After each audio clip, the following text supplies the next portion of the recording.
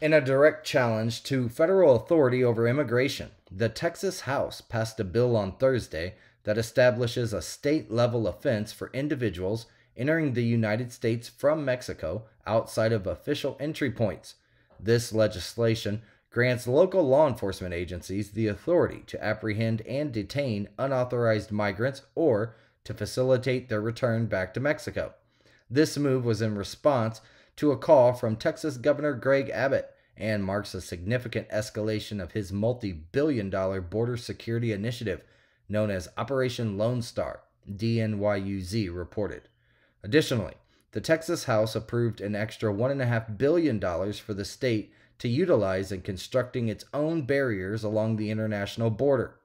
The measure regarding arrest will go back to the Texas Senate, which has already passed its own version of the bill, and will subsequently head to Governor Abbott's desk for his approval.